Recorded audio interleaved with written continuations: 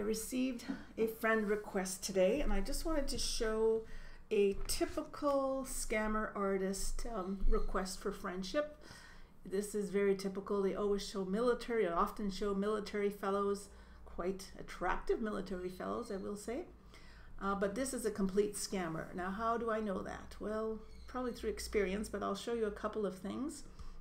First of all, they usually don't have any timeline background at all. They have a military picture, lots of military animal pictures often. As you can see here, he's only got three things posted, and more military looking things. And this poor fellow, whoever he really is, has had his identity photos stolen from the internet somewhere. He's probably a very nice guy, but he's certainly not Stephen J. O'Brien looking for my friendship. Not the friendship of an old gal my age that's probably old enough to be his mother, almost. Anyway, so how do we get rid of this? We can easily delete the request, but that doesn't really do anything because he can then try it again somewhere else. So what we do here is we go to the next to the message tab, click down, and you will see a thing called report. You could block it, but that just blocks it just from you.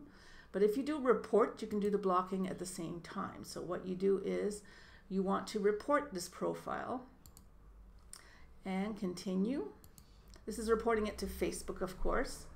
There's several things that you can report. I know right away this is a fake account through experience. So you can put fake account, or if somebody is if somebody is cyberbullying you, that sort of thing, you can post or click on this person is annoying me and that sort of thing. So it's got a lot of options for you to do. Okay, continue. Submit to Facebook. I had already clicked this and then I realized I should make a video, so that's why it's clicked. Also, I'm going to block Stephen. Am I sure? Yes, I am very sure about that. And then I can also hide from Stephen, from this fake Stephen guy. So I've done all the things that take care of he'll never be able to contact me again. Plus, I've sent it to Facebook for review. So I will press, oh yes, okay, so I'm confirming that. And then I will press done.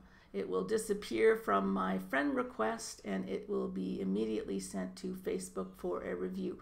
You will get a notification shortly after you send this in saying that they are reviewing the site. So this is the one way that you can get rid of that. Thanks for watching, and be careful on the internet.